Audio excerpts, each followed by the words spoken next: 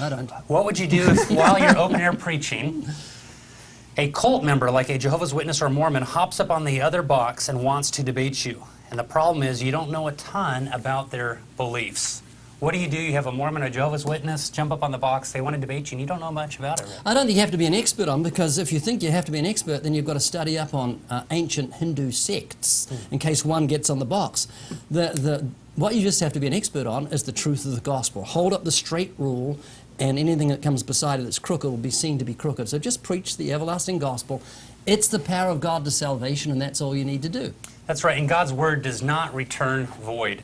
So you share God's word, realize it won't return void, and you just leave the results to God. Now that's not to say you're not to study.